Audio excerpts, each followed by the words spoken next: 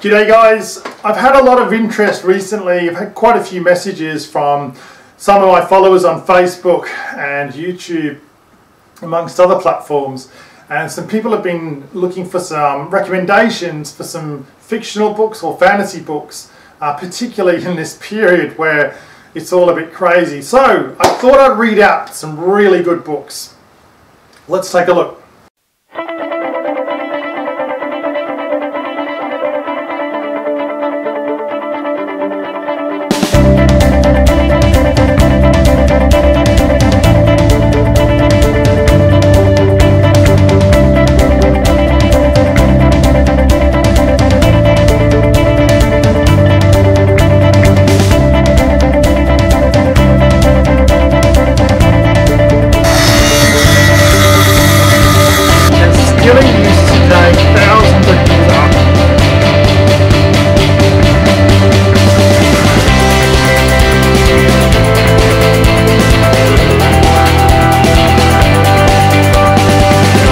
Stuart Binns' book Conquest. This is a really amazing read. It's incredibly well put together. He's used a lot of imagination, but many of the characters are actually real, and the interactions between the characters are very plausible, if not realistic.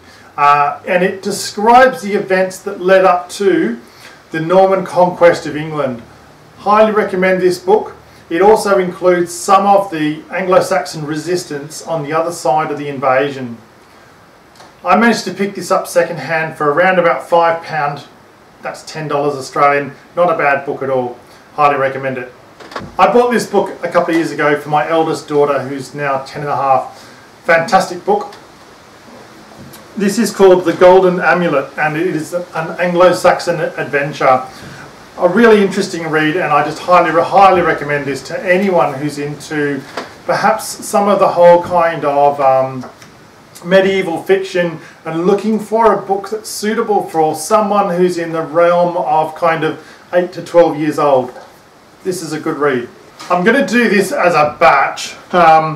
This is by Wayne Grant. He does a series of 5 books, and they cover the story of a young man, or a late teenager, I guess, by our standards, and it covers from the story, which I guess is kind of like 11th century or so, and it progresses through from when this guy is quite young and he's out poaching deer, and it goes right through, and he becomes kind of like a stalwart for the royal family. Really interesting series of books. Really good for someone who's in that age group of around about, let's say, 12 to 15, perhaps younger, depends on how well they are for, I guess, their ability to read and understand. But there we go. I'm going to put all of this in the description below. Please have a read. Brian Wood's Northlanders. Now this is a graphic novel, so it's not a storybook as such, but really good for someone who's in their kind of early teens or so.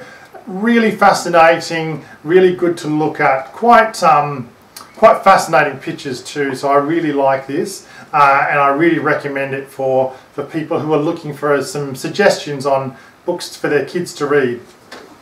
I've had these books since I was maybe 8. That's a long time ago.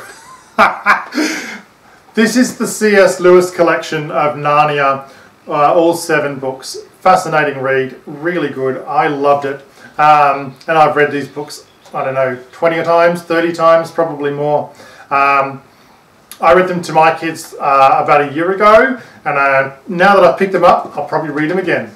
On the subject of medieval mythology and medieval fiction, who could possibly go past this book?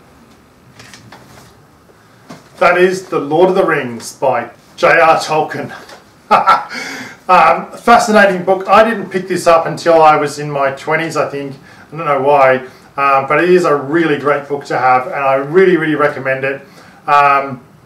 They're redoing The Hobbit as a series, I believe. I don't know much about it yet. It is starting to be filmed very soon, so anyone who's interested apparently as acting as a dwarf or as a dwarf or an elf, might want to get in touch with the producers. They are recruiting.